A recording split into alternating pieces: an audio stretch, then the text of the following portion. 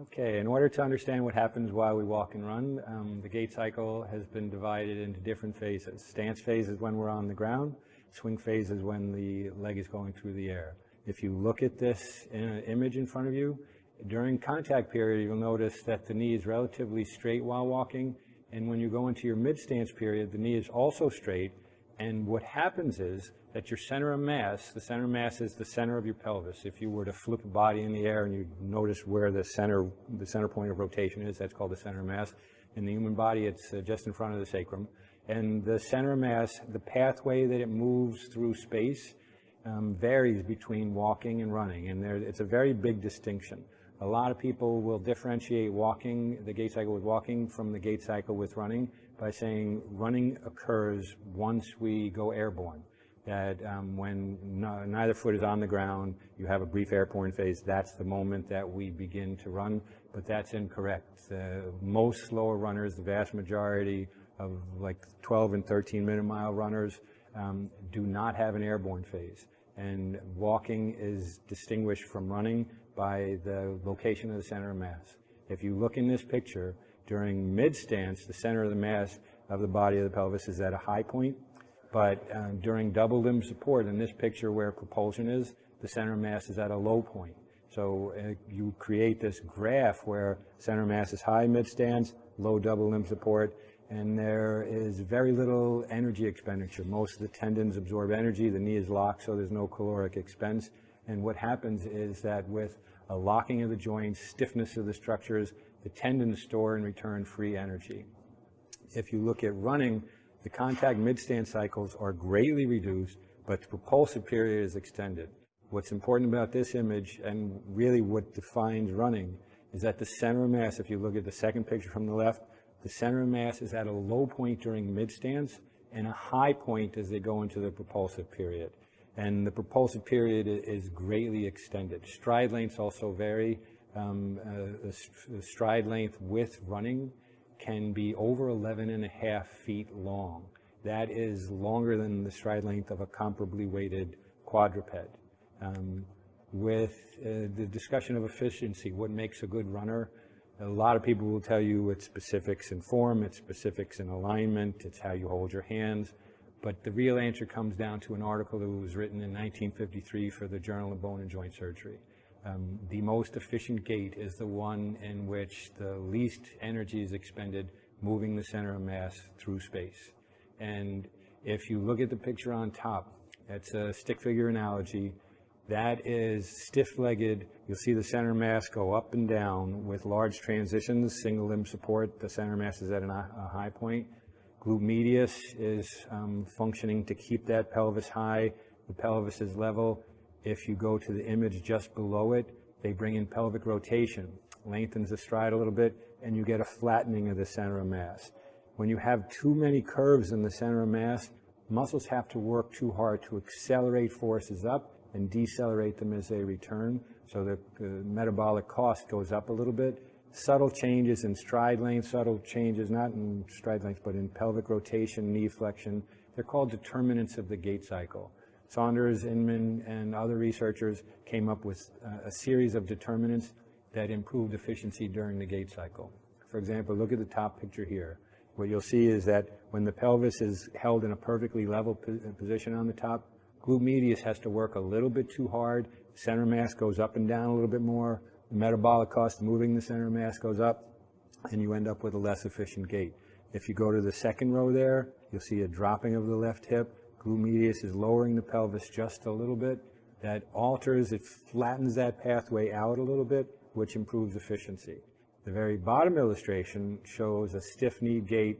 Notice that center of mass moving through a very defined arc. A little bit of knee flexion in that lower picture flattens that pathway, smooths the caloric expense of raising and lowering it. So pelvic rotation in the frontal plane, knee flexion in the sagittal plane are very important. This was from Inman, Ralston, and Todd's book on human walking, great book. It talks about ankle kinematics altering the progression of the center of mass. And in this illustration, if you look at the top of the hip through the illustrations, you'll notice that there's a certain up and down motion, which is metabolically very expensive, ankle kinematics in the lower illustration. Tibialis anterior is lowering the front of the ankle. That brings the ankle down. That helps to flatten the center of mass a little bit. And then as you go into your propulsive period, the ankle plantar flexes again, flattens progression of the center of mass, essential for efficient running. Now, given everything that I just said, you would assume that the most efficient gait would be one with a perfectly flat center of mass. The classic example of that is Groucho running. If anybody has seen the comedian Groucho Marx, when he does that classic bent knee walk holding a cigar, you can look it up on YouTube. A famous researcher, Tom McMahon from Harvard, showed that that style of gait where he flattened his center of mass so it formed a perfect line resulted in a 50% increase in oxygen consumption. That's because when all the joints are bent too much and the whole structure, the center mass, the progression of it is perfectly flattened, it is too expensive to keep it flat. It explains why on a gram per gram basis, a mouse consumes 20 times more energy than a pony. It also explains why elephants are so metabolically efficient. They keep their knees straight and use other motions to just moderately flatten the center of mass. When it comes to running, the most efficient progression of the center of mass is avoiding excessive displacement, but not flattening it completely. A couple of researchers from Cornell wanted to figure out which pattern of movement, walking and running, which pattern of locomotion was most efficient. So they created a computerized model where they put in every possible determinant and evaluated the metabolic cost. This was an important paper. It never got read. It was published in the journal Nature, short, very technical, but it showed that on the extreme ends of locomotion, walking slowly and fast running, that first gait with slow walking, relatively stiff-legged gait, center mass going high, pelvis going high, that was efficient. At the very extreme ends, running, impulsive running, conventional running, where you had long stride lengths, you were airborne for long periods of time, it was metabolically moderately expensive, but you covered long distances, again, stride lengths of over 11 feet. But what they showed for the vast majority of runners, the vast majority of bipeds in the middle of that graph, a type of running called hybrid running was the most metabolically efficient. And in my opinion, it's what most recreational runners intuitively do, especially like the 10 and 11 minute milers. It's basically a combination, they called it inverted pendular running. It's a combination of walking and running where you don't have big fluctuations in the center of mass. With running, the center of mass is low during mid-stance. With walking, it's high. Instead of having big fluctuations like that with hybrid running, you have a stiff-kneed gait so that when your foot first hits the ground, you have a brief, if you look at that lower picture on the right side, you have a slow drop of the center of mass, but then with the stiff knee, the center of mass comes up a little bit. It flattens it a little, but not too much. And then it repeats that cycle. It basically is a cross between walking, where a stiff leg produces large fluctuations in the location of center of mass, and running, where the center of mass drops. Center of mass is more level. I'll do an example of it in a little while, where we go over the different styles. In order to evaluate what happens with walking, hybrid running, and running, we're going to do a treadmill example where I put someone on a treadmill and we just look at what happens when we start up the treadmill. So in this example, we're going to show exactly what happens at different speeds of locomotion. So we're going to start with a very slow walk. So if you could just hit the speed belts, and you'll notice once the belt starts going, Levi's going to transition into just a conventional walk. We had talked about straight-legged, center mass goes high during single limb support, knees are relatively locked, energy is being absorbed at the hips, ankle plantar flexion in the front during push-off, ankle plantar flexion rather during contact, plantar flexion during push-off. We'll level the pelvis as we push through different components. Again, the main thing you want to look at is that the knees are straight, center of mass is high. As the speed increases a little bit, Levi's length of stride stays the same, and for metabolic efficiency, he's going to increase his cadence a little bit, increase his speed a little bit more. So every few seconds, just increase it slightly. So again, cadence is going up. You see a quicker turnover of the hips. Each lower extremity weighs about 20 pounds. It's metabolically expensive to increase the cadence because the hip flexors and extensors have to accelerate and decelerate. So everybody has a different point. It's called the transition speed. He's still walking at a relatively quick pace. Cadence is getting faster and faster. And everybody has a different transition point, and it's just about to happen. Each person at a different speed. He's doing a faster than a 15-minute mile here. He's still walking. And right here he's transitioning it's a little bit faster than a 15-minute mile. Transitioning, keep it at that pace for a second. Transitioning into a slow run. Center of mass, now at this speed, it's kind of a hybrid run at this point. Knees are relatively straight. Center mass isn't fluctuating that much. The transition from a walk to a slow run is very interesting. For decades, people argued everybody transitions. If I put 100 people on this treadmill and hit a speed at a different point, everybody would have a different speed in which they transition from a walk to run. It was argued forever, and then some great research was done, and you can slow it down just a hair. Some great research was done where they measured EMG activity of the gastrocnemius muscle and compared it to force output beneath the forefoot, and they showed that early research where they just looked at EMG activity showed that when the leg was behind you, the stride length opened, your gastroc was firing via EMG vigorously. And they said, well, it's not to reduce stress on the gastroc because the gastroc is still functioning perfectly. But when they compared EMG activity to force plate analysis of data from the forefoot, what they showed was the gastroc was firing like mad at that transition speed, the walk to run transition speed.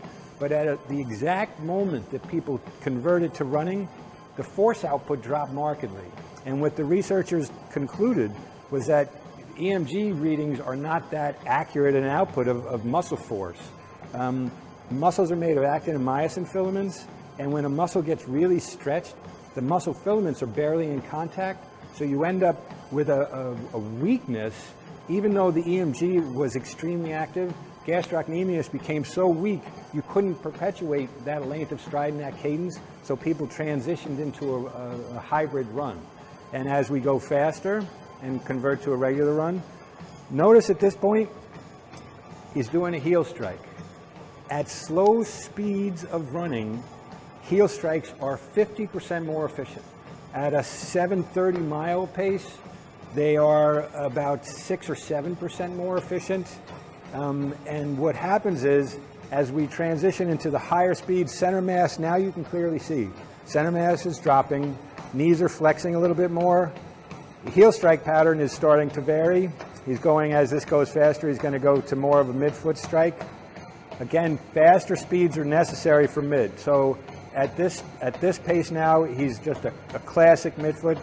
This runner is a sprinter, so mid and forefoot strikes are more comfortable for him. But the purpose of this treadmill experiment was to show that everybody has a preferred transition speed. It's based on gastrocnemius output. Choice of heel strike or forefoot strike or contact points in general vary with speed. The same runner who's a heel striker at a slow speed can be a forefoot striker at a fast speed.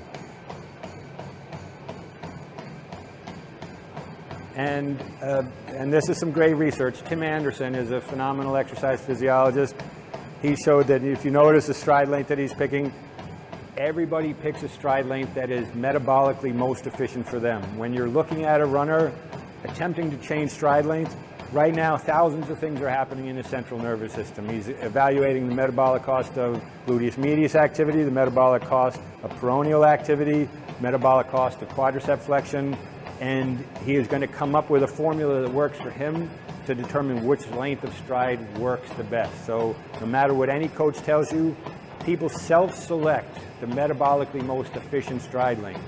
Almost always attempts to modify a stride length result in decreased efficiency. Now that you've seen the differences between walking, slow running, and fast running, I wanted to talk about an area that's been getting a lot of interest lately. Just how do you pick a contact point? Despite the fact that the majority of slow runners instinctively strike the ground with their heel, there is a growing trend in the running community to have all athletes switch to a midfoot strike pattern. The mid and forefoot strike pattern is theorized to improve shock absorption and enhance the storage and return of energy. Midfoot strike patterns at faster speeds have been shown to lessen retropatellar forces by as much as 50%. And the reason for that is that the gastrocnemius with a forefoot strike pattern absorbs force instead of the knee. When it comes to modifying your gait, there's no one gait that is better than another. You can't absorb shock better with one gait than another. You just switch the location that you absorb the force. When you have a heel strike, your tib anterior and your knee are absorbing the force. When you have a mid or a forefoot strike, your gastrocnemius is absorbing the force. Several epidemiological studies incorporating more than 1,600 recreational runners conclude no difference in injury rate between rear foot and forefoot strikes. A lot of people will reference a paper that just came out recently showing that it was a study of Harvard Division I runners. They showed that the runners with the midfoot strikes had 50% reduced injury rates compared to the runners with the heel strikes. It also goes back to a study of the world's best runners at a half marathon in Japan.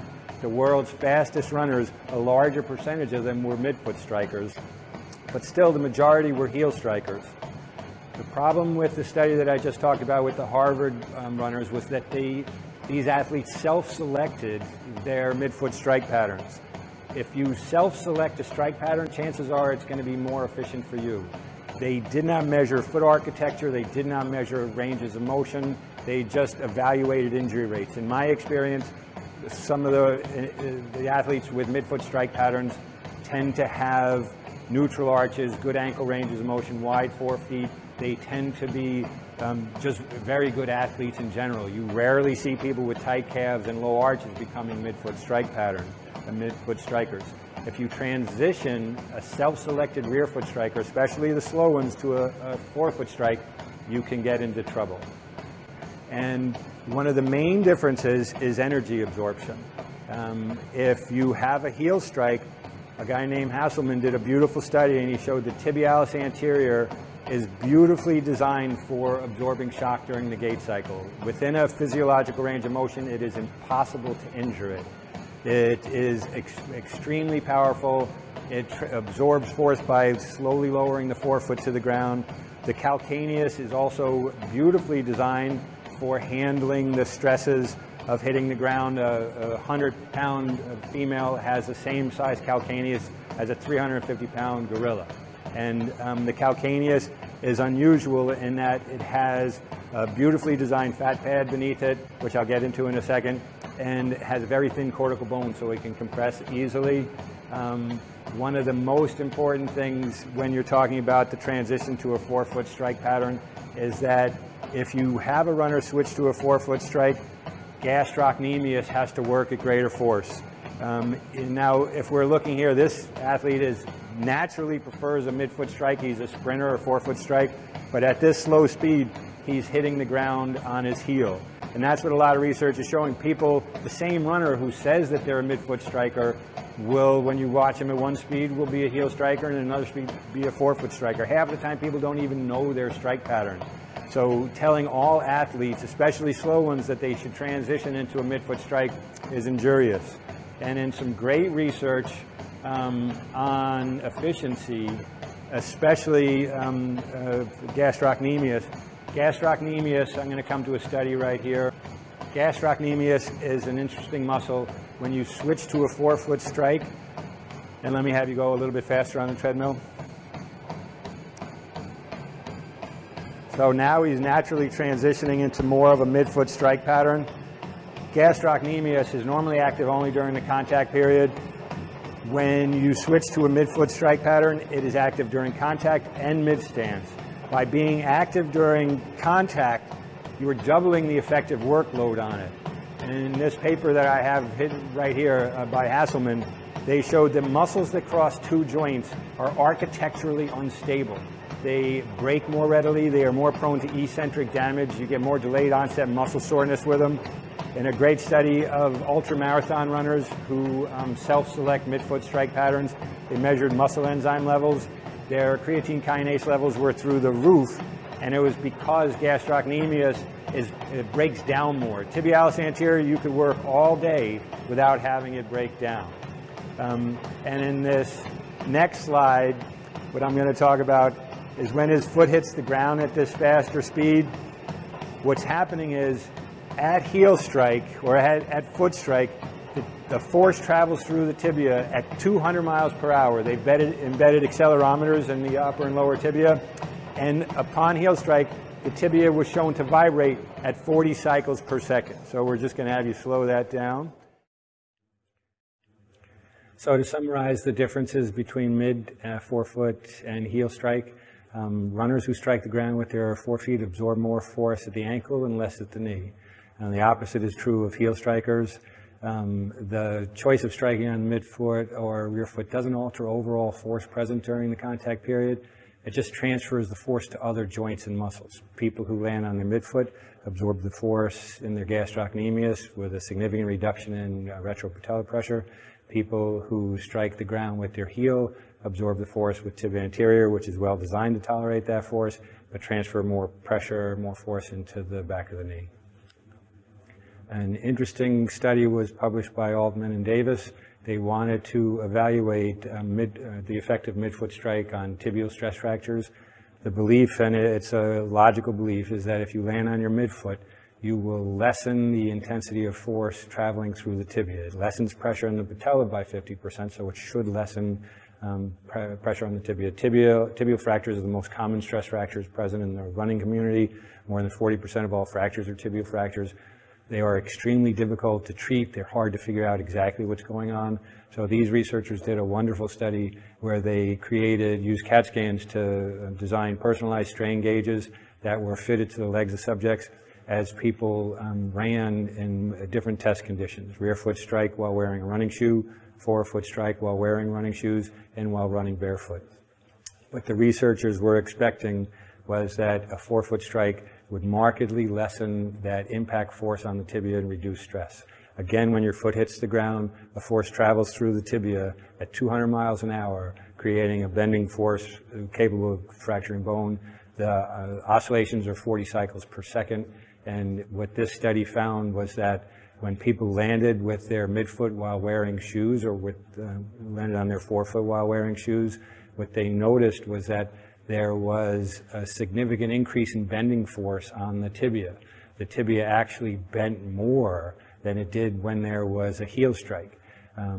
When people ran barefoot, the foot hit the ground in more of a neutral position. It wasn't as plantar flexed. So when people were wearing the minimalist shoes, their ankles were plantar flexed, 10 to 15 degrees.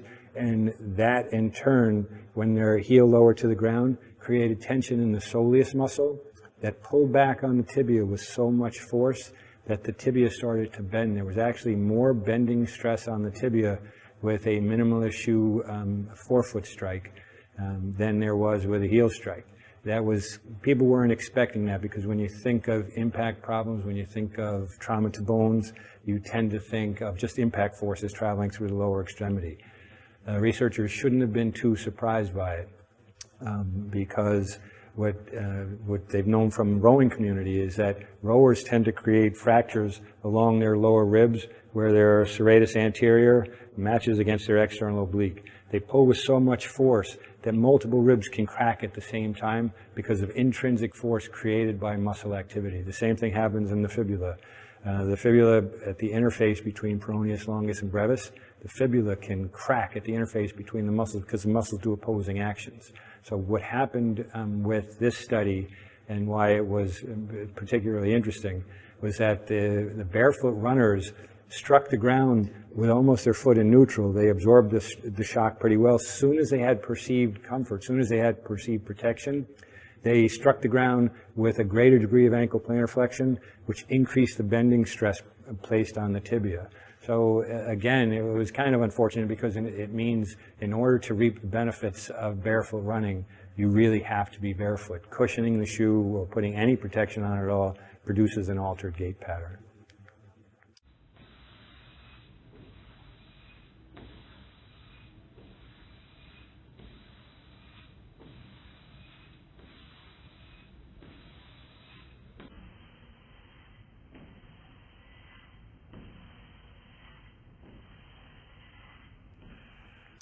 foot strike and metabolic efficiency. Again, just to summarize, walkers are 53% more efficient with a heel strike. That makes it very comfortable for slow runners to continue to use their heel. Cunningham did that study in 2010. That's a huge difference, and it's the reason that recreational runners with a comfortable heel strike should not be told to transition to a midfoot strike unless they have serious patellofemoral pain. As far as when you lose that ability to be efficient, some nice research. Miller did a study and showed that at a 6:36 minute per mile pace, heel striking was still 6% more efficient. So it's gradually catching up. Most experts are saying once you hit the 6-minute mile pace, the transition there is no difference. And that gets into that study of elite Japanese runners, that once you look at the elites running sub 6 minutes, 5.5 minute miles, there's no difference in efficiency, and people will choose a pattern based on their own architectural alignment. In my experience, people with wide forefeet, no history of Achilles, good plantar fascia, good arches, do better with midfoot strikes. People with low arches, narrow forefeet, tight gastrocs do better with heel strikes. And this is a study by Delgado. I put this in here because it was just a questionnaire. Do you feel more comfortable with a midfoot strike pattern or a heel strike pattern? Recreational runners, all of them said that at slower speeds, the rear foot strike pattern is rated as significantly more comfortable.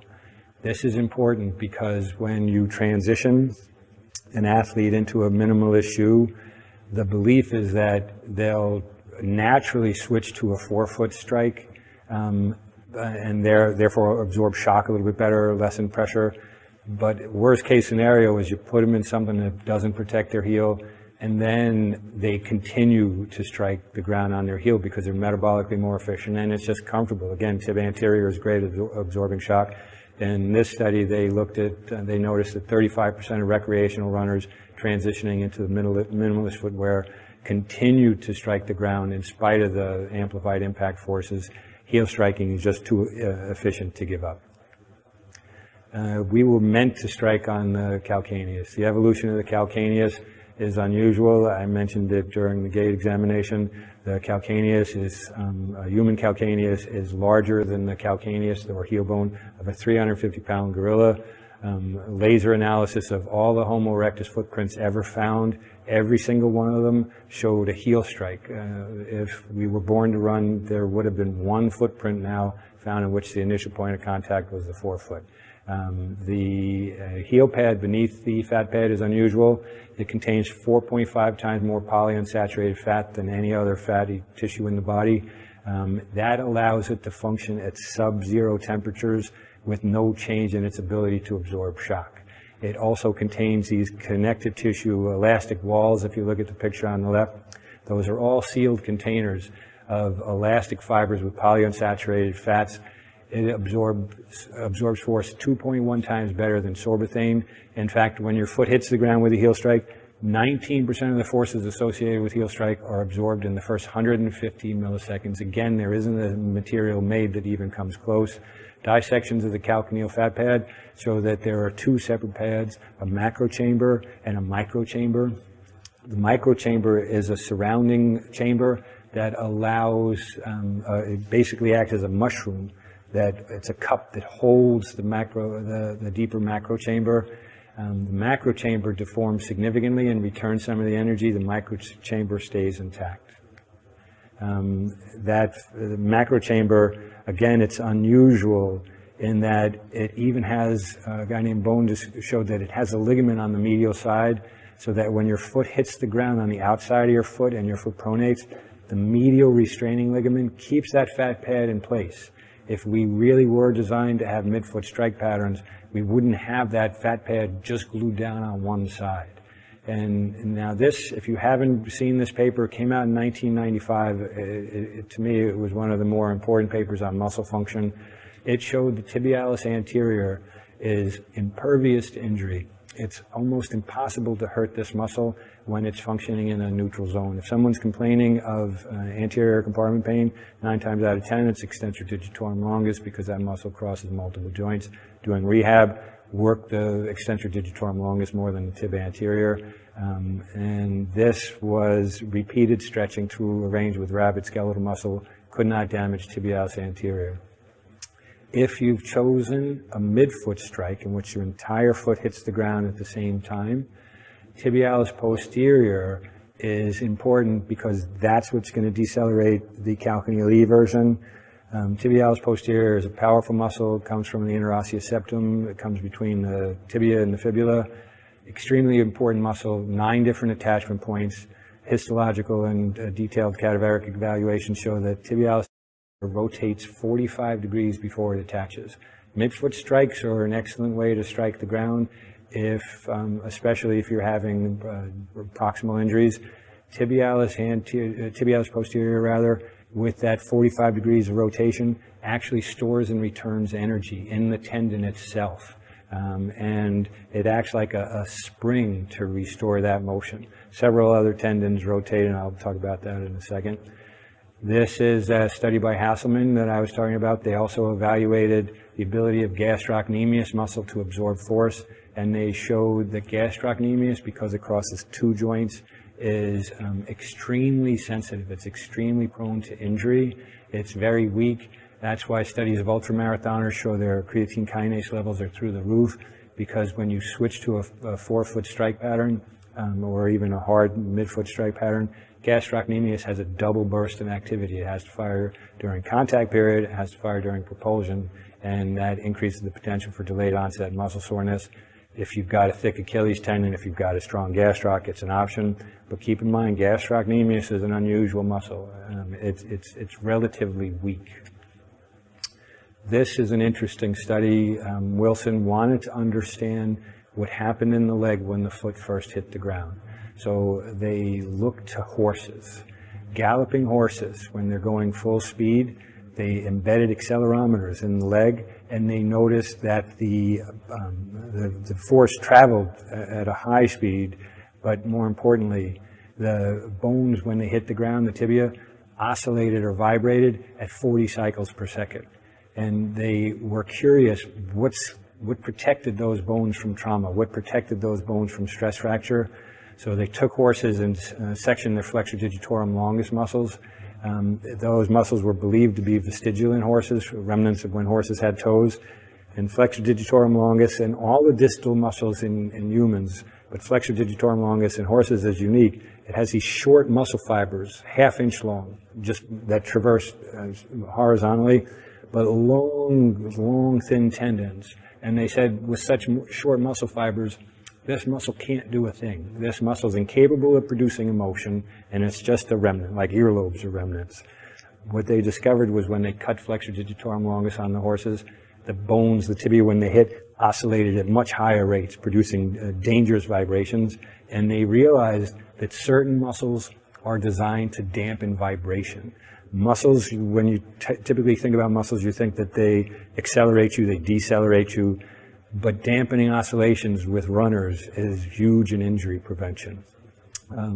And what this research showed was that a specific muscle functioned to absorb shock.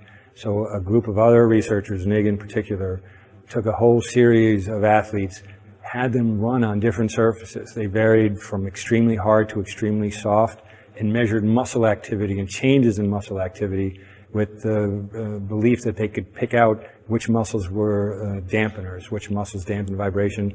And what these researchers showed, that when you transition to a hard surface, which your body accommodates within a single step, that there's a change in the lateral head of the biceps femoris, or the lateral long head of the biceps femoris, and the lateral head of the gastrocnemius muscles. So those 2 muscles are key muscles for absorbing shock in humans, and different strengthening protocols, different methods of plyometric drills, increasing tones in those muscles, really important for dampening vibrations. In this illustration, as you go farther into the contact period, knee flexion occurs, quadricep is under greater tension, significantly more tension, and your body wants to save calories and not spend the energy to dampen to dampen knee flexion. And this was an MRI study in which they put people in MRIs, and they had them flex and extend their leg, calculating the instantaneous axis of rotation. And this was the first paper ever that showed the unusual phenomena. When you reach peak knee flexion, 35 or 40 degrees, there's a momentary jump in the location of the axis for sagittal plane motion. The axis jumps 10 millimeters posteriorly. That 10 millimeter jump increases the lever arm to the quadriceps, so the quadriceps does not have to fire to decelerate knee flexion. It has to fire, but it has a significantly longer lever arm. It's like trying to open a door where you pull farther away. That lever arm reduces strain on the gastroc, decreases metabolic cost of locomotion, and it's instantaneous. Shortly after you reach peak knee flexion, it jumps back. An ultrasonography study of quadricep activity in runners, or actually in athletes going upstairs, showed that the quadricep, just before you reach peak force, isometrically tenses and the fascia stores and absorbs the energy. That 10 millimeter shift is an effective way to lessen the metabolic cost of locomotion.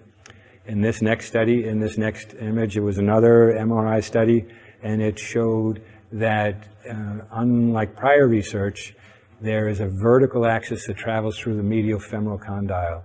This research showed that the knee behaves as a ball and socket joint on one side, the medial side, and as a gliding joint on the opposite side. It also explained why people get osteochondral fragments with the beginning of arthritis in the medial femoral condyle only. At the exact point that that vertical axis traverses, that's the point that they get arthritis. And internal rotation allows that forward 8 millimeter glide of the lateral femoral condyle. Another important factor with the distribution of pressure during the gait cycle is when people are in their mid-stance phase, your contact points of the femur change. If you look at that right below patellofemoral shock absorption, that's a back view of the patella where it says 20 degrees, that's the contact point, the lower portion of that image, that's the contact point between the femur and the patella when the knee is bent 20 degrees. When you're running, the knee bends to about 40, 45 degrees, and notice the contact points increase, that central contact region. You can have arthritis in the upper portion of the patellofemoral joint. If you have someone switch to a straighter knee gait, you'll be able to unload that portion. So if you've got an MR, if you've got an X-ray, you can tell on the MRI where there's a chondral defect or where there's erosion in the back of the femoral condyle or the patella rather. You'll be able to modify their gait, transition it around to avoid stressing that particular component. I like this particular image because it shows at 90 degrees. A lot of people have erosion on 90 degrees, the upper portion of the patella. Doing squats, which you can go to 7 times body weight, can compress that, but the same people can do lunges where they're just bending their knee 45 degrees. And now, during the gait cycle, as you get into the latter portions of the contact period, gluteus maximus is an interesting muscle. If you look at A, its upper fibers have a tendency to work in the frontal plane. They stop the opposite pelvis from dropping. Its lower fibers, B, work in the transverse plane. They stop internal rotation from occurring. Very important to evaluate glute max strength, very important to look at that muscle. It's probably the most important muscle stabilizing you during a running cycle.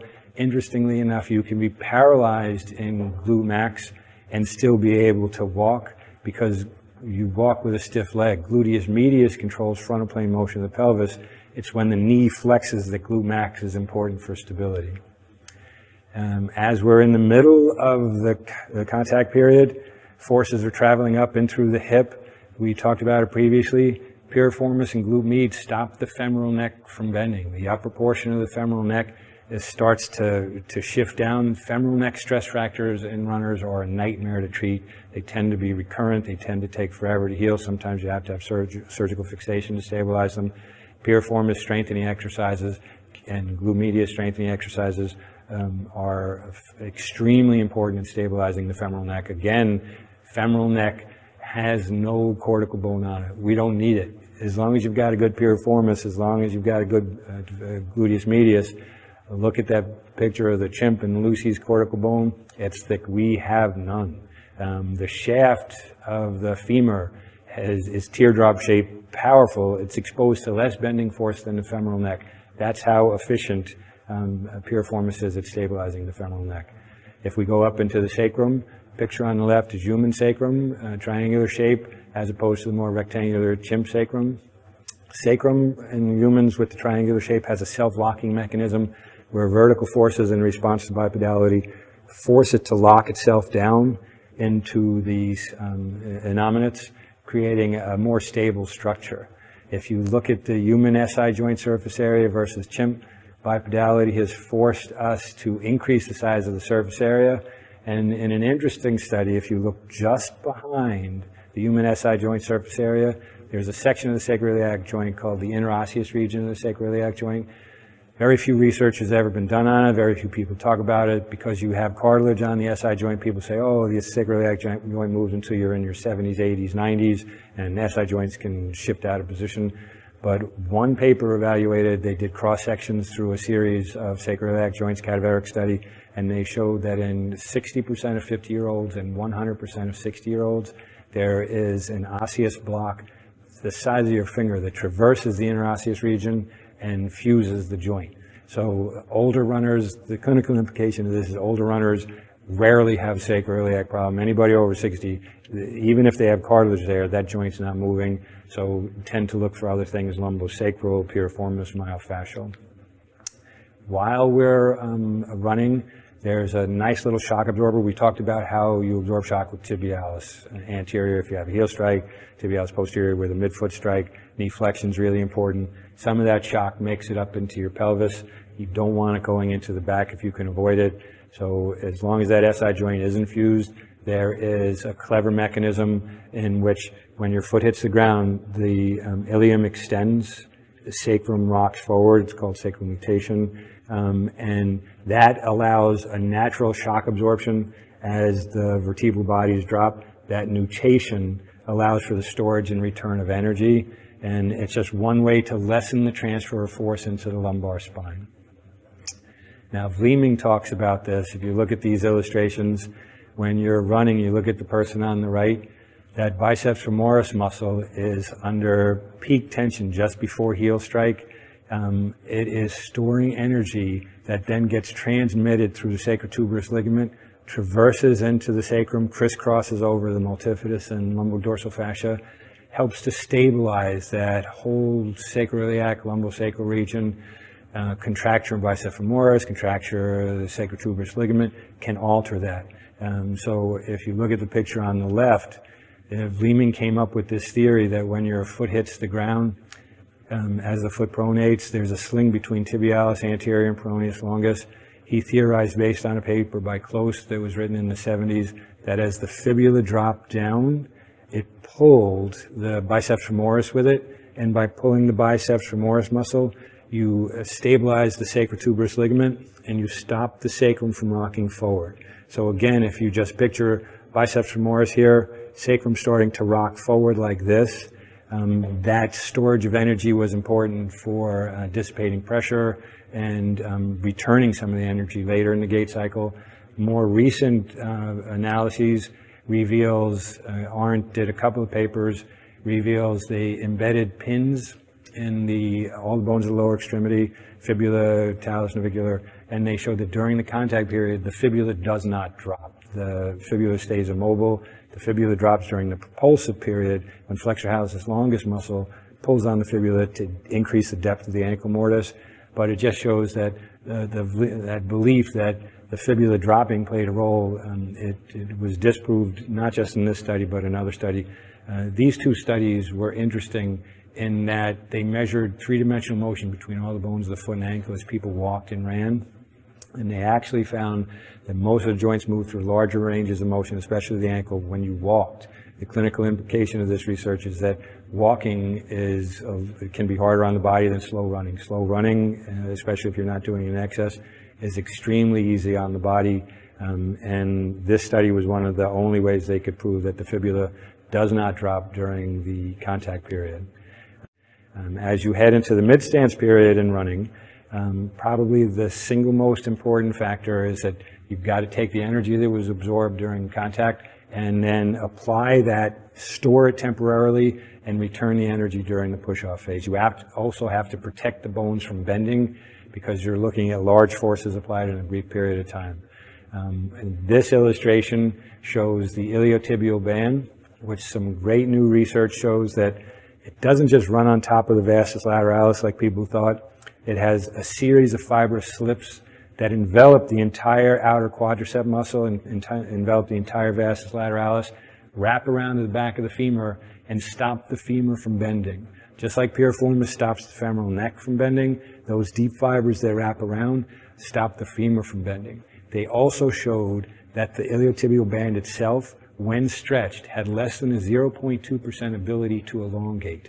That meant it functioned like a steel cable. It also meant that when you're doing foam rolling, when you're doing massage, you shouldn't be saying, I'm going to focus on loosening up the band, because the author said mechanically it's as strong as Kevlar. Loosening up the band is like loosening up a bulletproof vest. It's incapable of elongating and actually works best when it's stiff. So you want a stiff band. What you want to do is loosen the tensor fasciolata, and I'll go into that with some length assessments, and loosen glute max. Those are muscle components that can alter tension. But in this study, if you look at C in this illustration, a guy named Chang did a wonderful study where he measured the rate of progression of medial knee arthritis. And especially in bow-legged athletes, the medial side of the knee in a healthy person absorbs about 60% of the force between the two sides. In a bow-legged person, it can absorb 65 or 70% of the force. If you have strong hip abductors, if you're strong in your gluteus maximus and your tensor fasciolata, the band actually pulls up. If you see where that arrow is, the band pulls up, holds the lateral side, and prevents the medial side from compressing like this. What Chang showed was that regardless of the degree of tibiofemoral varum, you had less progression of medial knee arthritis when your hip abductors were strong. And that's because tensor fasciolata and glute max can stabilize. Every runner I have who's a little bit bow-legged, I will give them open and closed kinetic chain hip abductor exercises, because you've got to keep the hip abductor strong. The iliotibial band, it's not flexible, but it travels down and protects the medial knee and protects the femur from bending. The iliotibial band in histological studies, when I was in school, we were always taught that when the knee hits 28 degrees, the band jumps over the epicondyle and irritates the bursar, and that when you run, as that flexes, it jumps back and forth, irritating a bursa. Some great new research, Fairclough did one of the studies, Falvey did another. They showed that the band never jumps back and forth and it never irritates the bursa. The band is a broad structure, and when you look at a band, when your foot first hits the ground, your tensor fasciolata is under tension a little bit sooner because the leg is straight, and the front of the band pops out like this. And then a second later, as the knee flexes a little bit more, the back of the band pops out. It creates the illusion that the band is snapping back and forth like this, but the band is just pushing in and out like that. They said, the authors of the study said, you got to stop calling it a friction syndrome. They did MRIs on people with and without iliotibial band compression syndromes, and they found that there was no difference in the prevalence of bursitis. It didn't correlate with the syndrome at all, and they found that there's a deep fibrous slip. So again, just to review this, if you look at the figure on the left, A, where that tensor fasciolata is pulling, you can do this on yourself. If you stand up, just bend your knee a little bit, you'll feel the front of the band pop out. Put your finger on the back end of the band, go a little bit deeper, you'll feel the back edge of the band pop out. It's important because it really changes the way we look at how the band functions. One of the more important things of that study was that the authors discovered a fibrous slip the size of your pinky that attached to the femoral condyle that no one knew was there. And they said it comes along the lateral side of the femur, and they theorized the mechanism for pain with iliotibial band compression syndrome is not friction over the epicondyle, but it's an enthesopathy, a pulling of the distal attachment of that band that attached deep to the regular fibers. Again, weakness of the hip abductors can cause the hip to drop, causes the band to pull, can cause all sorts of trouble. In this illustration, I wanted to point out that the talus is an extremely unusual bone. The talus is the bone just under the tib and fib. It has no muscles that attach to it. 70% of the talus is covered with cartilage, functions as a frictionless ball bearing. Your lower extremity just slides back and forth over it. A lot of muscles pass by it, but no muscles attached to it. In this illustration, I wanted to get the point across that distal muscles and proximal muscles during the gait cycle behave very differently. The proximal muscles are the force generators. When you look at them in anatomical dissections, large, massive muscles, tiny little tendons, tons of force output, not a lot of storing and returning of energy there. If you look at all the muscles below the knee, short muscle fibers, long tendons, the tendons stretch to return energy. It's free energy. And if there's one thing you learned from the evolution of bipedality, it was getting farther on fewer calories. It's what makes us efficient. So basically the hips act as motors, the legs as springs. In this analogy, the prosthetic limbs are a perfect example. The modern prosthetic limbs store amazing amounts of energy. They function like tendons. The best example of this is the Achilles tendon. Recently, they discovered that the Achilles tendon rotates 90 degrees before it detaches.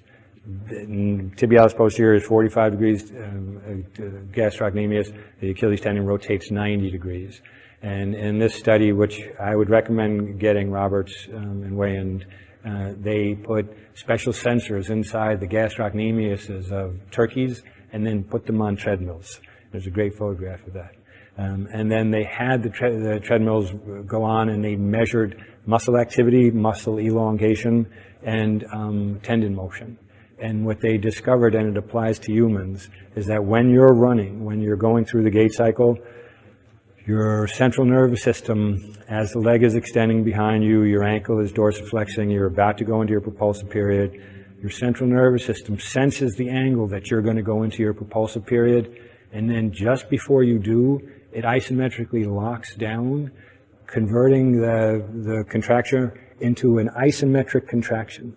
Isometric contractions are extremely efficient. They don't burn calories. The actin and myosin filaments lock on each other, and then the tendon starts to stretch. The tendon, because it has a 90-degree rotation in it, stretches, and then the force gets snapped back. It's free energy. That also, again, I'll get into in a little while, explains why tightness can be helpful. Tight people are often metabolically more efficient because they store and return energy in their tendons a little bit better. This illustration, they showed that rotation of the tendon was vital. Other tendons do it too. Rectus femoris does it, a portion of supraspinatus does it, and as I mentioned, tibialis posterior does it. But it gets across that point that muscles isometrically tense and the distal muscles, tendons store and return energy. Plantaris, a muscle that runs down on the inside, starts at the lateral femoral condyle, comes down along between gastroc and soleus, is loaded with proprioceptors, and some people feel that the plantaris muscle plays no role in force generation, but it's loaded with special receptors that will tell your central nervous system exactly when you should convert that gastroc into an isometric contraction, again to save energy and to improve efficiency. You can store energy in the gastroc and the Achilles tendon. Actin and myosin filaments store energy, but you can also store energy in the arch. And a great example of this is that the fastest running times happen on tracks that have a little bit of spring to them. Too much spring, and you lose efficiency. If you had to run around the edges of a trampoline, you'd spend too much time sinking in, couldn't absorb the energy out. Researchers evaluated tracks to see which tracks produce the best times, and they showed that tracks that drop 7 to 10 millimeters give you just enough time to store the energy and then it returns it. So most of the world records in track and field can be set on tracks that have a natural spring to them. They did a great study where they embedded ball bearings in the different bones of the midfoot and rear foot, and they showed that while running, the arch deflects that same amount. The typical arch lowers about 7 millimeters, storing energy and returning it. Some of the energy is stored in the tibialis posterior because that tendon rotates 45 degrees and is great for storing and returning energy. Some of the energy is stored in flexor digitorum brevis. Very difficult to say where the energy is stored, but a recent study in which they took calcaneae and severed them in half longitudinally showed that all bone spurs form at the attachment of flexor digitorum brevis, not at the attachment of the plantar fascia. So the researchers say flexor digitorum brevis, which runs from the calcaneus to the middle phalanx, is responsible for storing and returning energy and functions with the plantar fascia for preventing excessive displacement of the arch. And again, it's like the trampoline.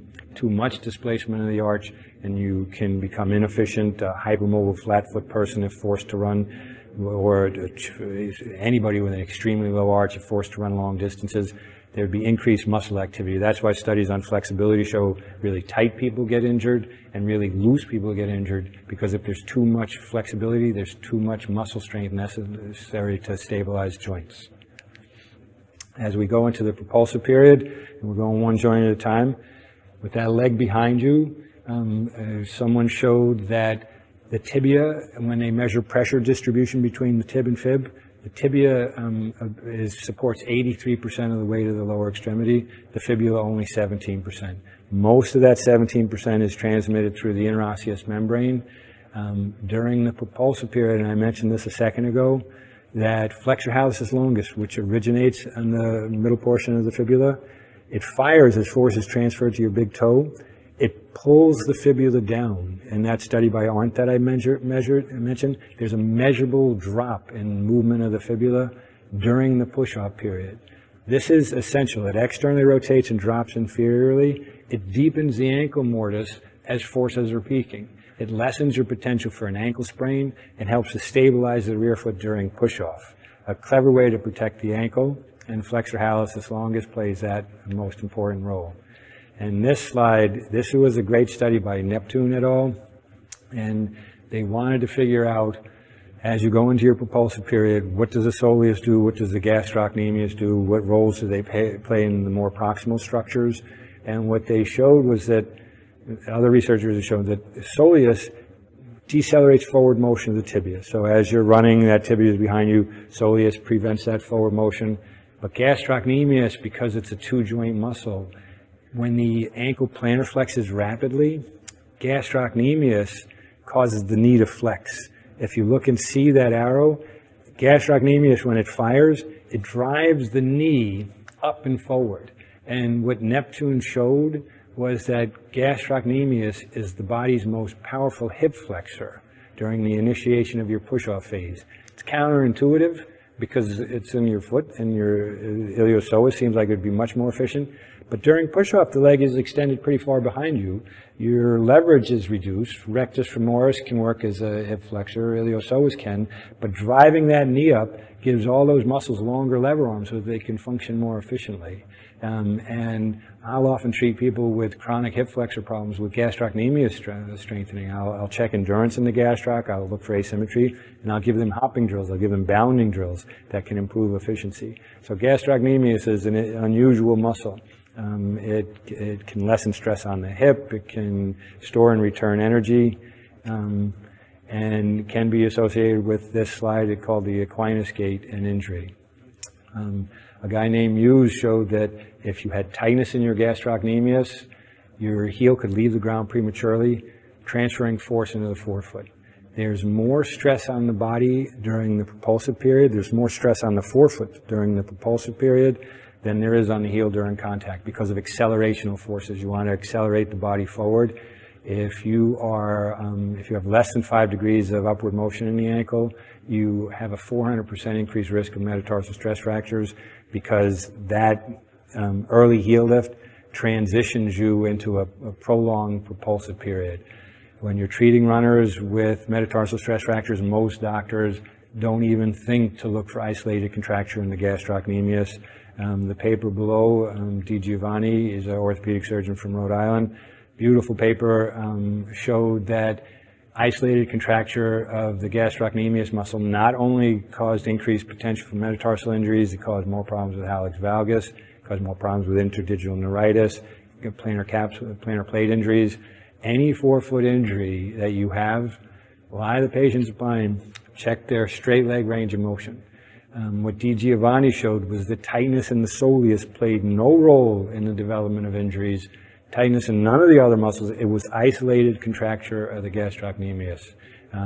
In treating that, in my experience, the medial head of the gastrocnemius responds very well to deep tissue massage, followed by muscle energy stretching, prolonged stretches. I'll get into different stretches, toe-in stretches, but you've got to remeasure and restore motion. This was a great study published in the Journal of Foot and Ankle Surgery. They wanted to figure out why during the propulsive period so many injuries occurred. They wanted to measure bending forces in the metatarsals. They wanted to measure pressure beneath the metatarsal heads. So the researchers embedded strain gauges in the metatarsal shafts and then measured with a pedobarograph pressure beneath the central met heads. Then they attached pneumatic actuator clamps, pushed down on the foot to duplicate the forces of propulsion, and measured bending of the metatarsal shafts and pressure under the metatarsal heads. What these researchers noticed was that as long as they were pulling on the flexor hallucis and flexor digitorum longus with the pneumatic actuators, the metatarsals were stable. But what they determined was that as soon as they released that tension, the metatarsal shafts themselves started to buckle like this. And they didn't think about it, but the long digital flexors aren't just necessarily for force production under the toes. They're to protect the metatarsals from fracturing. They're to protect them from bending.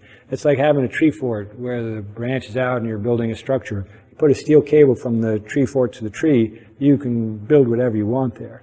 You remove that reinforcement and that branch could easily break. That's what flexor digitorum and flexor hallucis are. They are powerful stabilizers of the metatarsal shafts. After I read this article, I started treating all my metatarsal stress fracture patients, in addition to gastroc stretches, with strengthening exercises for flexor digitorum longus and flexor hallucis longus. Outcomes went through the roof. I had one patient who had a series of 6 metatarsal stress fractures over a 2-year period. Kept coming back no matter what was done. She had all localized treatment, bone density studies were fine. As soon as we strengthened the intrinsics, within like 8 to 9 weeks, she was able to run and increase mileage. The stress fractures never came back. And this, as we go farther into the propulsive period, that's where the windlass effect of the plantar fascia plays an important role. If you look at this picture, as the toe bends, plantar fascia, everybody tends to think of the plantar fascia, because it produces heel pain, they tend to think that the plantar fascia gets injured during your contact period. It doesn't. The plantar fascia gets injured during your propulsive period. It gets injured as the toes start to dorsiflex during your push-off period. And what happens with it, just like the iliotibial band is a fibrous slip, the plantar fascia is also a fibrous slip. Some people have shown also that it has less than a 2% ability to elongate. It functions like a steel cable. When the big toe bends, as the hallux bends, it creates a retrograde compressive force. If you look at C in that picture on the top on the right, which elevates the arch, stabilizes the foot structure, and it is reinforced by flexor digitorum brevis. And as the hip is extended behind you, so actually to just get back to this, it's load sharing with flexor digitorum brevis. They have shown with plantar fascial problems, if you're weak in the toes, you're more likely to develop plantar fasciitis. The two structures distribute load evenly, they share the load, and they work together in synchrony. If you're weak for whatever reason in that flexor digitorum brevis, you will transfer more pressure to the plantar fascia, especially if there's isolated contracture of the gastroc. An early heel lift with weak flexor digitorum brevis is really hard on the plantar fascia. It almost guarantees you're going to have chronic plantar fasciitis. As the hip is extended behind you, I put this picture in to just drive across an important point about hip pain during the gait cycle. These two surgeons, Goodard and Gosling, did an interesting study where they embedded special sensors inside the femoral head, and then while they had the sensors in there, they measured pressure inside the femoral head from interosseous pressure, and then they surgically sectioned the iliopsoas tendon. And what they showed was that the iliopsoas tendon, if you look at that picture, as it wraps around the femoral neck, it compresses a series of long veins. The front of the femoral neck has a series of long veins that run across, and that pressure from the iliopsoas tendon interrupts the venous drainage. That creates a backflow of blood into the femoral head. As that backflow increases, pain increases. The degree of osteoarthritis in the hip doesn't correlate with the degree of pain. It's a common misconception. You'll have patients with just a little bit of osteoarthritis and tons of discomfort. what this study showed was that tension in a muscle could affect interosseous pressure, intra-articular hip pressure, because of impaired venous drainage.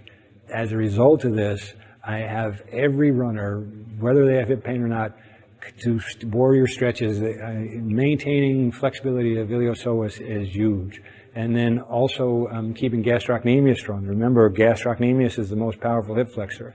If iliopsoas is being worked because the synergist is weak, that could cause problems. So keeping that hip flexor loose is really important in treating chronic hip pain. As we're going through the rest of the gait cycle, we get into the swing phase. The swing phase is interesting in that it has a brief quiet period in the middle of it, especially when we're walking, where all of your muscles are temporarily paralyzed. Kapanji, not paralyzed, they just shut off, there's no output. Kapanji noted that the hip is still stable even though it lacks any muscular support during mid-swing, because the labrum of the hip socket creates a vacuum that even without muscular support, you're not using calories to go through the middle portion of your swing phase. They did a study in which they took cadavers, drilled holes through the back of the pelvis to go into the acetabulum, and they showed as soon as that hole broke through, that hip just popped out of socket. But they could cut all the tendons, cut all the ligaments, and that hip still stayed in socket just from the vacuum phenomena, and it's just one more way that your body saves calories. This illustration right here was important because for 30 years, they argued as to why runners always strain their bicep femoris muscle. They don't strain their semitendinosus, they don't strain their semimembranosus. It's always the long head of the bicep femoris. And Thalen did a beautiful study where he figured it out. Bicep femoris has a slightly lower attachment point. So as the leg is swinging forward through the air, it's got a longer lever arm to fight against. So it's actually working harder. So that muscle gets strained because the bicep femoris is just situated lower. This was the vacuum phenomena that I was talking about. The acetabulum during mid-swing, it creates a seal in which the hip socket itself is stabilized at no metabolic cost. When you get into the late swing phase, so we're finishing up the gait cycle where the leg is just finishing through the air, that the bicep femoris muscle lengthens 9.5% during swing phase compared to 8.1 and 7.4 in semitendinosus, semimembranosus. Another important factor that we talked about before with vibration dampening, bicep femoris, in addition to storing energy that's stabilizing the pelvis, it's also dampening vibration, getting ready to absorb impact forces associated with the next heel strike. It has very long tendons that allow it to dampen vibration. Extremely important muscle. I always check it for length asymmetries and for weakness patterns. Arm motions during running. Every runner has his own unique way of moving arms. If you looked at the 2004 women's 10K event in Athens, the woman from China who won that had her arms completely at her side the entire race. Then Khalid Kanuchi set the world record in '99 in the Chicago Marathon. His hands were up by his chin. If you listen to most running experts, they will tell you there are very specific arm motions that everybody needs to have, and that the arm motions counter pelvic rotation. As the arm goes forward on one side, the pelvis is going on forward on the other, and you have to be doing these movements in order to provide stability. In this study that I have here, Ponzer, one of the only studies ever done on the function of arm motions in walking. It's worth reading. They measured oxygen, referred to other studies that measured oxygen consumption in the hands when you ran with your arms at your side and when your arms were folded across your chest, and they showed that oxygen consumption did not vary. Then they also measured EMG activity in the anterior and posterior deltoid as people ran, and this was important. There was no difference between EMG activity in the anterior and posterior deltoid. The arms act as passive dampeners. They lessen oscillation of your head. They're just going along for the ride. You don't want to have exaggerated arm motion, but subtle asymmetries between the two sides means absolutely nothing. Look at Paula Radcliffe, world record holder in the marathon. She has an arm that comes up a little bit more, completely meaningless. Basically, arm motions act as the vibration dampeners on Olympic bows. When you release the arrow, the bow vibrates a little bit, the dampener just absorbs some of that. Ostriches, the most efficient bipeds on the planet, have no arms, and they've got a long neck, so they don't have to worry about dampening it. But arm motions just passively dampen vibration. Now we're getting to a point where your swing phase is over, you're about to hit the ground, and you are going to, when you hit the ground, have to dampen impact forces. When you hit the ground again, forces travel at 200 miles per hour. You've caused the bones to vibrate at 40 cycles per second. What you have to do is figure out a way to dampen some of these impact forces. The best way to dampen impact force, they've looked at different ways. You can absorb it with ankle plantar flexion. You can absorb it with knee flexion. When they look at the world's fastest runners, almost all of them effectively dampen impact forces associated with their long stride lengths.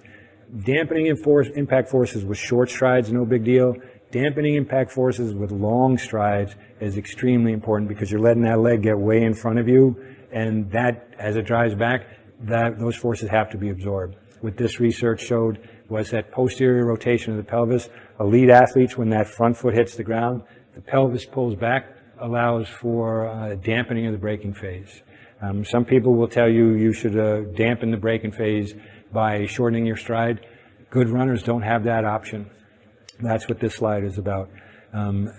Good runners will select a stride length that's metabolically most efficient for them, and they have the fastest runners the sprinters can have stride lengths of 11.5 feet. They cannot afford to shorten that stride length, but if you watch the world's best runners, when their foot hits the ground, the pelvis pulls back a little.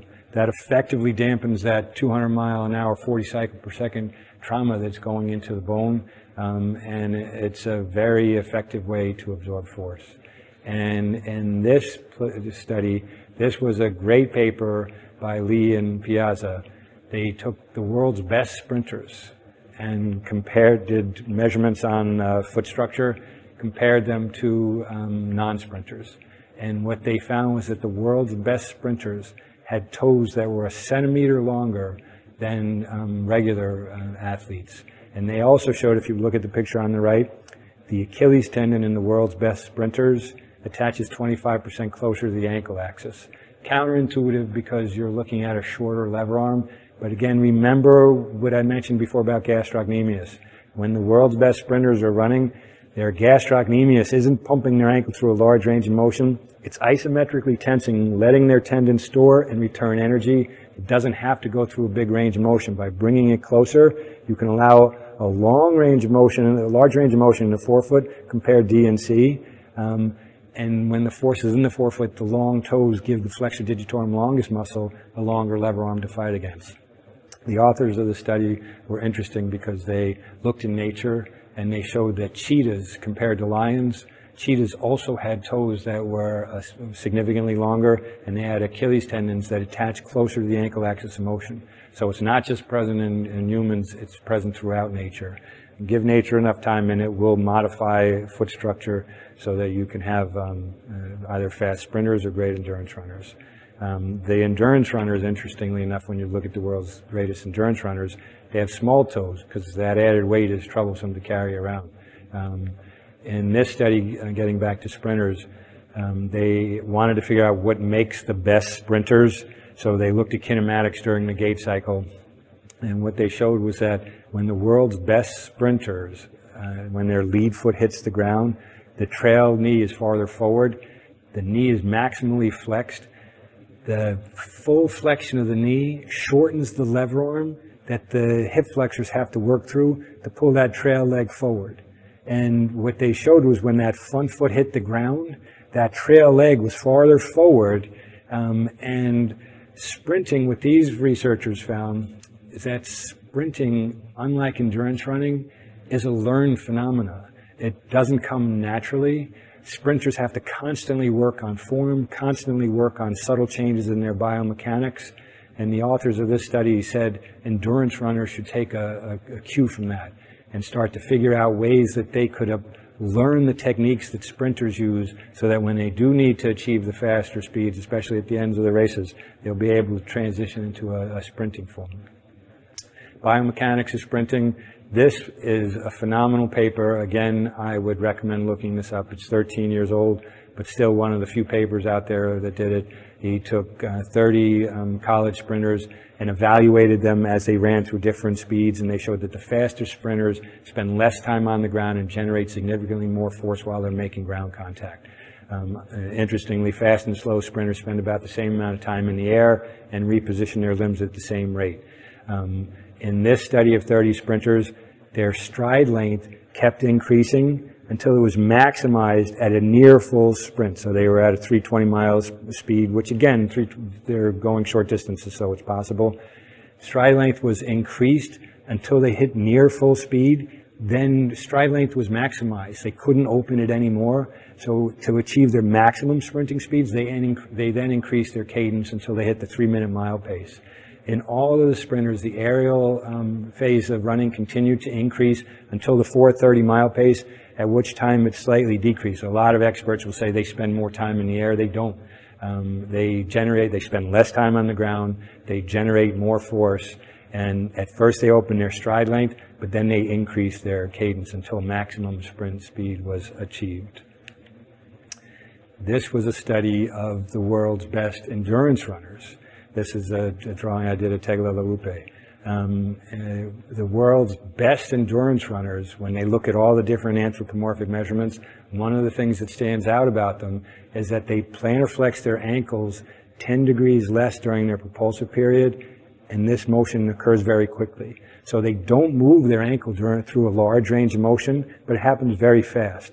Again, it gets back into that concept that muscles don't act as pistons that drive legs and bones forward. They isometrically tense at just the right time so tendons can store and return energy. In the world's best sprinters, they figure out how to do that, so the ankle plantar flexion occurs at a faster velocity. Now, the next pattern of running that I'm going to talk about, so far we've talked about elites, sprinters, and endurance runners. What style of running should you recommend to have your patients remain injury-free? Really important, much more important than knowing how to treat elites. One of the easiest things you can do, and again, running is less stressful on the body, recreational running is less stressful on the body than fast walking.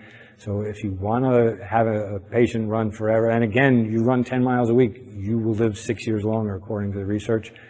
Shorten your stride length by as little as 10%, and you can reduce those impact forces by 20%. 20% reduction in impact forces are huge. Those impact forces can damage bones, it can damage tendons. 10% reduction in the stride length is barely even noticed. And then increase cadence 5% over your naturally selected cadence. That significantly reduces knee strain. A 10% increase in cadence significantly reduces stress and twisting of the hip. That study just came out in 2011, Medicine and Science and Sports and Exercise.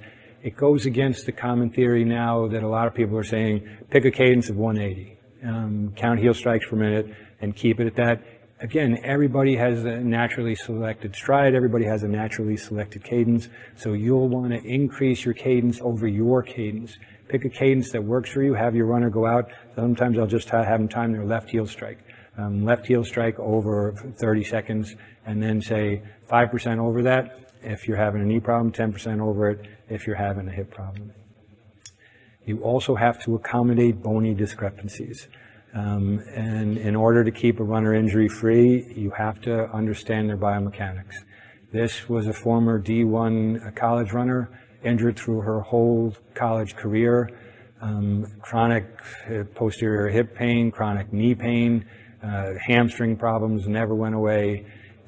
I saw her 4 years after she got out of college. She was still trying to run, still dealing with different injuries. When she ran, she looked perfect. Her feet were going straight, her knees were pointing in a little bit. But when you did a biomechanical analysis on her, which I'll run through in a separate section, she had marked external tibial torsion. Normally, if someone's face down and knees are bent and you zoom down, the feet should parallel the thighs. If you look at that picture on the left, the average person's tibias by the time they're 20 years old, have externally rotated about 22 degrees. The talus, the bone in front of the ankle, tends to adduct or come in about 18 degrees. So the typical person should have, if you look down, about 4 degrees of toe out. This woman had significant external tibial torsion, and a simple test you can do, if you look at the 3 pictures on the right, when I have her put her feet 20 degrees out and flex her knees, they flexed in the sagittal plane, they move straight. When her feet were straight like they are when she was running, coaches emphasized that she should run with her feet straight. She'd read up all on it, and a lot of textbooks say you should run with your feet straight. Her knees would touch each other. We had to work on gait retraining with her, simple, where we just focused on having her run with a 20-degree toe out. That's a bony discrepancy. Nothing is going to change that. That is the shape of her tibia, and if you don't accommodate it, injuries will recur.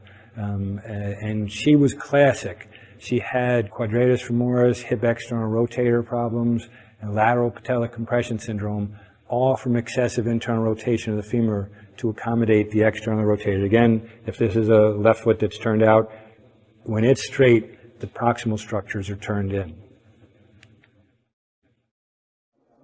Okay, this is a brief exam to identify the presence of femoral anteversion and external tibial torsion. To begin this, you want to make sure that the knees are flexing in the sagittal plane so you have proper alignment of the lower extremity. So to do that, you'll just take the knee, slowly flex it through range of motion. I'm watching it in this direction. It's moving straight. If the knee was going like this, it's internal, like that, it's external, and it could affect this measurement. So knee and sagittal, just like that. Bring it down slowly, hold it like that. And then while it's in this position, my thumb is on the medial malleolus, my middle finger's on the lateral malleolus, and I visually bisect the lines. I put the low bar of the goniometer so it's parallel to the table, and then I'll line up my thumb and my middle finger, and I'll move that back and forth, and we've got an angle of 36 degrees of external tibial torsion. To identify whether or not there's femoral anteversion or not, again, just put the legs in a neutral position, a neutral starting position. Hold your leg just like that. Then I just compare internal rotation, about 50 degrees on the right, 45 degrees on the left, with external rotation. Only 5 or 6 degrees external rotation on the right, about 10 on the left. So the hips are slightly anteverted, right side more so. And the tibs are externally rotated a significant amount. To double check that tibial torsion measurement, let me have you lie face down. The thigh foot angle is such that in a typical person, what you're looking at is about 18 to 20 degrees of tibial torsion. The talar neck moves in at about that same amount. So when someone's lying face down and you flex the knee, the angle of the thigh should parallel the angle of the foot. So what you should be looking at, just to twist it, is an angle in which there's alignment between the bottom of the foot and the thigh. With the foot in talonavicular neutral in this situation, you're looking at close to a 40-degree angle. It's a really simple way to tell if there's external tibial torsion, just like that. This combination of external tibial torsion and femoral anteversion is common and often results from a sitting position. Let me have you sit up, please. A sitting position where when kids are young, they're watching television, external torsion from the foot, internal rotation on the femur. And that's the most common cause of those two conditions occurring together. Femoral anteversion, moderately common in women and not that common in men. Tibial torsion, about 5% of the population has it. And in this case, we have bilateral external tibial torsion. And with the feet rotated the degree of the torsion, notice that the knees are pointing straight. Now let me have you bend both knees, please, and come up. Bring your feet in just a little bit more. Go out just a hair. Now bend your knees. The goal is to have the knees bend in the sagittal plane. When the knees bend in the sagittal plane, you can look at the degree of toe out. This is important for not just running, because when the person runs with external tibial torsion, you have to have them run with the proper degree of toe out that allows them to flex in the sagittal plane. But other sports, such as bike riding, when they're cycling, if their feet are pointing straight, the knee will move towards the horizontal bar, causing problems. And now let me have you have both feet point straight. Look how the patellae start to point towards each other. Again, because the lower tibia is externally rotated, When you put a foot in an apparently aligned position, it creates a malalignment of the knees. Let me have you flex, and you notice how the knees come towards each other. And come up again. Now correct, go slightly out, and bend. So you want to accommodate external tibial torsion so the knees are flexing in the sagittal plane. The most important, or the most common, external tibial torsion, 5% of the running population has it. Femoral anteversion, not extremely common in men, very common in women. Femoral anteversion can cause a gait pattern where their femurs turn in excessively, and that causes the patella to drift laterally. One of the main problems when you look at the effects of femoral anteversion, in the past, when researchers have looked at retropatellar pain, they've always said, oh, you have a weak VMO. VMO is drifting laterally. But now some great research is showing it's not the VMO that's weak. It's the excessive inward rotation of the femur. It can happen if you don't have femoral anteversion, but you're more prone to it with femoral anteversion. And a great study came out in 2011, British Journal of Sports Medicine, the second one down. They wanted to correct that anteverted gait where the femur turns in, the patella shifts to the side, by strengthening the hip muscles responsible for it. They gave them all these different exercises, and they showed, yes, the hip muscles got stronger, in some cases 50% stronger, but it did not alter the movement during the gait cycle. You have to do more than just strengthen the muscle. You have to teach the person how to move properly. And some great research by Dr. Wolf shows that, and others, shows that exercising on unstable surfaces with gait retraining while focusing on external cues is important. You just can't tell someone, I want you to stop turning your hip in when you run. If they start thinking about it, it doesn't happen. I like drills where there's an external cue. I'll put them on an unstable surface. I'll put a cone down. I'll have them touch the cone, jump up in the air, touch the cone, jump up in the air. They can self-correct that internal rotation that's happening. It teaches the muscles to time themselves better. Partner training, where you have someone who's knowledgeable in it, run with them and say, your knee is starting to internally rotate. It's not just about strengthening. You also have to educate and retrain the neural movement patterns. Not easy. External focus on an outside cue produces significantly better changes. For now, the research is still coming out. Significantly better changes than just saying, don't do that. And at the bottom, I talk about the stability through external rotation of the femur. I'll show a little tape of a strap that it's for those tough cases that need a little proprioceptive feedback. Just a gait retraining tool, often helpful with femoral anteversion.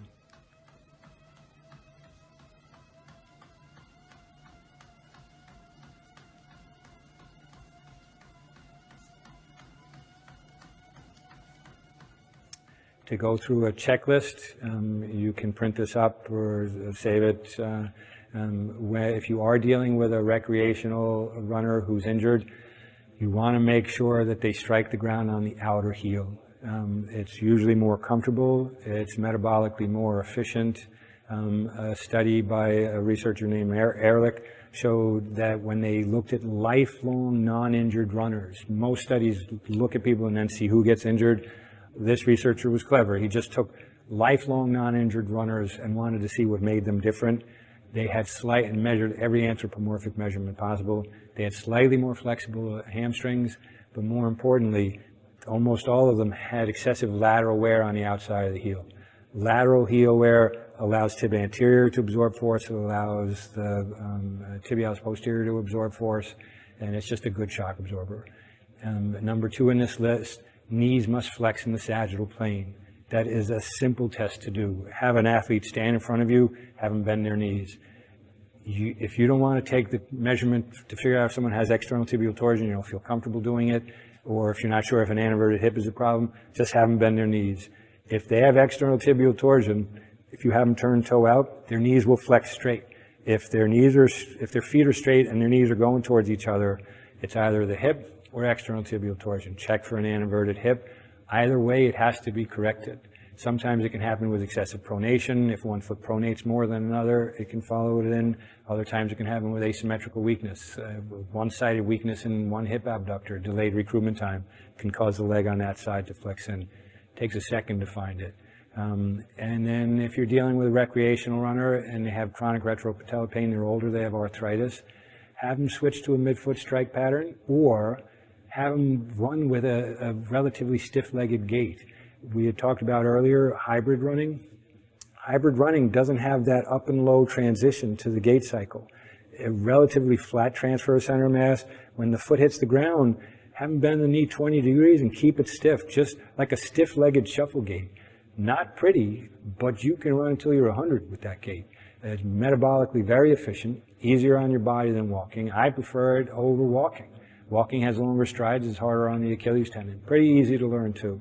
And then another thing is people with histories of stress fractures should absorb force at the knees. One study showed that people who get stress fractures, especially women, have a tendency to absorb stress in the frontal plane. They drop their hip excessively. Keeping the hip strong, strengthening, gait retraining, keeping the pelvis level is very important. That's why number 5, where I talk about keep the hips level during mid-stance, essential for frontal plane stability. If one pelvis drops too much, the band pulls up on the opposite side, that can cause a problem down lower. It can also cause a problem where the insertion of the band gets an enthesopathy, where the attachment hits it. Glute medius on that side starts to get chronically strained. Really easy to evaluate frontal plane positions of the pelvis. It's easy to see. Do a gait evaluation as they're walking towards you. You shouldn't see that pelvis move up or down. And then lastly in this list, or number 6 in this list rather, slow runners should evaluate their most comfortable cadence. If you're dealing with a knee injury, consider increasing it 5%. If you're dealing with a hip injury, increase it 10%. This is a series of dynamic warm-up drills that I like to recommend. One, they haven't done a lot of research on them, but one study showed a 6% improvement in running endurance across 3 different running speeds and a 3% increase in 3K performance. I like it just to warm muscles up, improves reaction times. You can print this page up. I added this study, they just did the top 5 illustrations. I added the bottom one because the authors did not include a warm-up for the hip abductors. The grapevine running drills, in my opinion, is one of the most important warm-up drills to do. All the other ones, heel hikes, hip abduction, loosens muscles up, much better than a pre-exercise stretch. This is just an easy dynamic warm-up before you start to apply those loads where you've got to dampen impact forces and keep everything functioning smoothly.